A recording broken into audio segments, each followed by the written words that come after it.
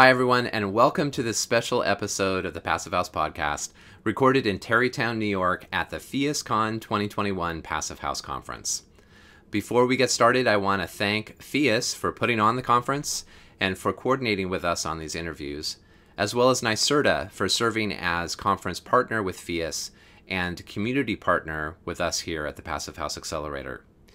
Thank you, too, to Rockwell North America. Their generous support underwrote all of these interviews as well as our coverage of the conference. With that, please enjoy my interview with Shannon Pendleton of Sanderson Sustainable Design and Michael Ingui of Baxt Ingui Architects.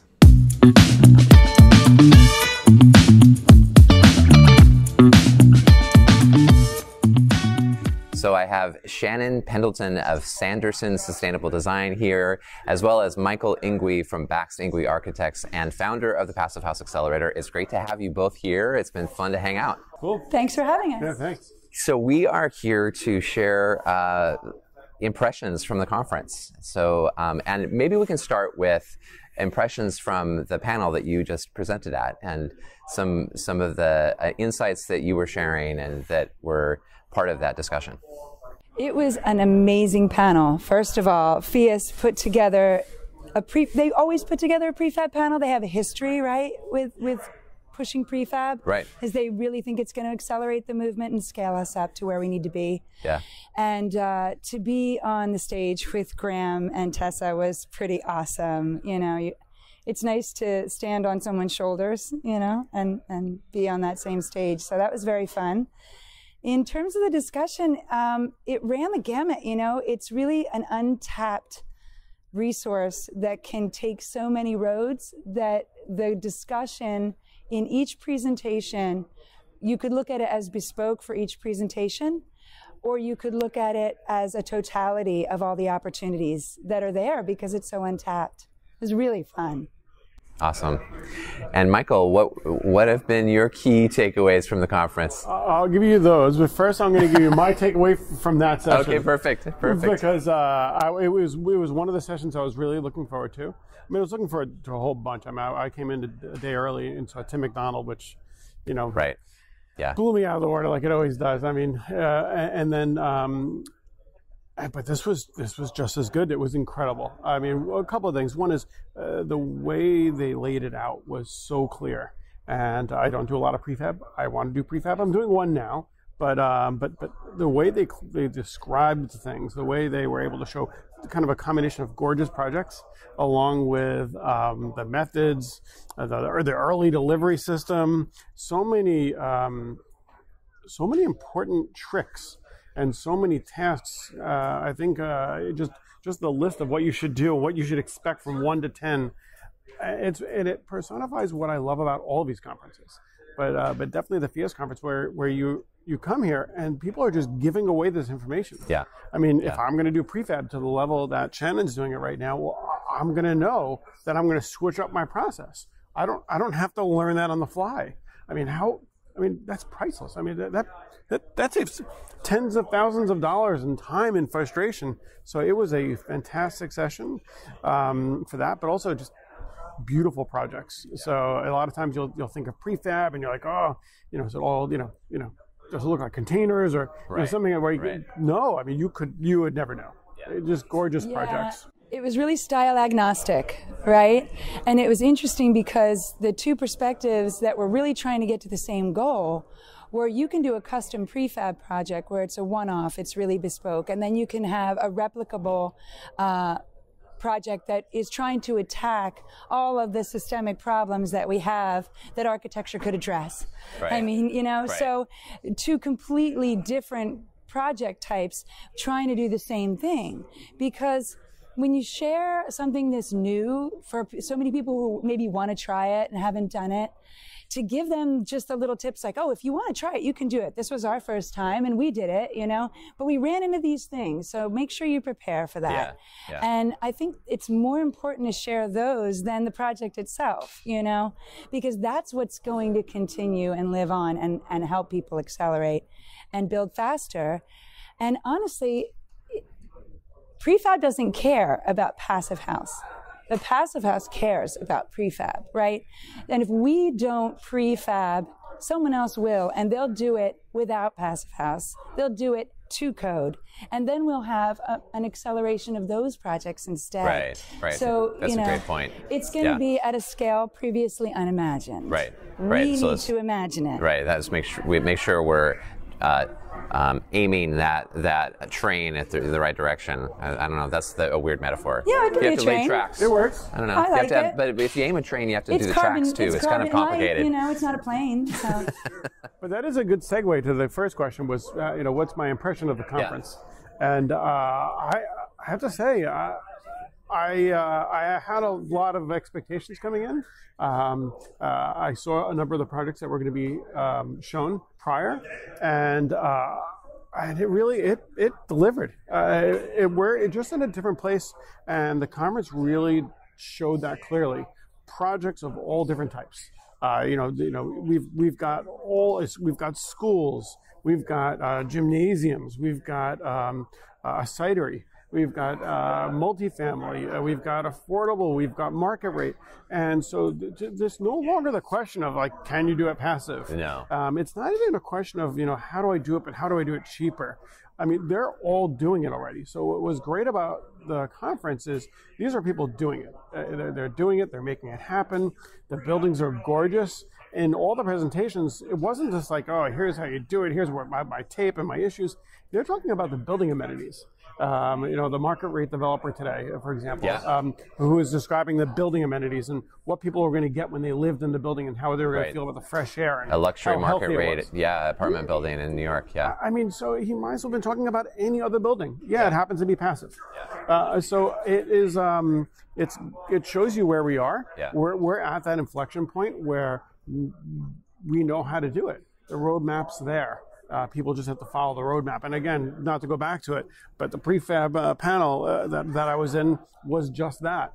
But not only did we see that I attended, by the way, the one I now ran, but but the one I attended. I mean, for me, I want to learn about prefab. I saw beautiful projects. I was inspired, but they also provided a roadmap. Yeah. I mean, it's been great, really inspirational. Yeah, and back to that market rate project in New York that we were just talking about. That's delivered at 1% cost premium, and then we heard from POA in Boston about all these amazing affordable housing projects that are being delivered at 1% cost premium, and that's the magic. Yeah, right? It's what they always said. They said basically the more people did it, the more people would know how to do it, the more products would be sold for it, the less expensive we would get. And we're already there. So now the question is just, let's just do it. Let's build more. Let's keep going. Yeah. It's, again, really inspirational because you had a lot of people, just talking about the attendees. I mean, they're all doers. You're talking to, all the different people who came. These are each individual. I mean, they probably could have all done a session. I mean, these are people who are really already doing things. Right. And you learn so much just from the side conversations. It's been good. You know what's nice about the people, because it is really about the people, right, Passive House has become a culture of sharing, right, that is, really reflecting this kind of populist movement. And in the best sense of the term. In the best sense of the term. Yes, thank you. And what I like about Phius right now, especially, and a lot of the conferences sessions that were at this conference, is they're investigating themselves and reinventing themselves in order to adapt to the disruptions that are about to occur because this is going to become commonplace. So it goes into code, it goes into grids. The microgrid session was incredible. Yeah, that's what I just heard. Yeah, I'm so sorry I missed it. It was wonderful. Yeah. Like if you go back and watch the recording, that was one with a camera on it. So please see it. Because they talked about the difference between a nanogrid and a microgrid. And then they also gave the tips and tricks that you're talking about, which were like, okay, right now I run conduit to every roof, even if they're not going to do solar, because in the future they're going to do solar. And I run wiring to the garage, because eventually they're going to have an EV, and they're going to want to plug it in there. So just run the wiring now. Well, they were like, run conduit to your neighbors because you're going to be on a neighborhood grid. Bury it now. And I'm like, I will never not build a project without that again. So like that's a really simple example of it. But when you get into the code and you get into the workflow disruption, like we were talking about, that prefab creates, if you don't have someone to warn you about that, or to even brainstorm with someone about who is passionate, who will share, you can't level up. And then you also can't give it to the people that it really matters for, which are the college kids and the kids in trade school who we're passing the baton to right now, who are literally passing the baton to our kids, who are passing it to the kids in grade school, who are passing it to the babies they're playing with. We're building time machines, and it's for them, to give them time. And so we have to make sure that this sharing that's occurring happens in the most productive ways and in as many areas as we can, because they don't have time to waste learning the same lessons, making the same mistakes. That's why we share. We want to save each other from the things that we don't need to repeat and give each other the tools that we need right now, like yesterday. Well said. I really like that a lot of manufacturers use the conference as a jumping off point. Which, they always used to do, but it's been so long. So we had a number of different manufacturers announce new things at the conference. Yeah. And, they'll be on their website and we'll show it on the Accelerator, and, it'll keep going. But it's just something about being in person. Uh-huh. And, you could tell they ramped up, their promotional material, and some of it's really great. Yeah. I mean, some of it's really going to make a pretty significant difference. So just kind of going back to the market transformation that Shannon was saying, I mean, it's happening so fast and such an electric atmosphere, and part of that is we're all back together again. It's so nice to just see each other, not in the box. Yeah. The joke that's been going on is people have legs. We have legs. And then the products are the same thing. It's like, oh, this is real. And it's actually this big, and I can see it and I can play with that. How fun is that? My favorite one that happens continuously is, oh my God, Zach, you're so tall. Always. That was me. That's Zach. But I'm sorry, Zach. We're gonna go right back at you, because I don't know if anybody interviewed you today. It's okay. Zach, what are your big takeaways from the you've talked conference? to a lot of people. I have, and sometimes I take more airspace than I should. So the listeners have probably heard plenty of me. One of the I've had a very unique experience at the conference, because I've been going to plenary sessions, and then all of the other time I've been spending interviewing people, which is actually a really cool way to experience a conference. And I do get little the key takeaways that people have presented or shared in their presentations. They'll share that with me. So it's been wonderful.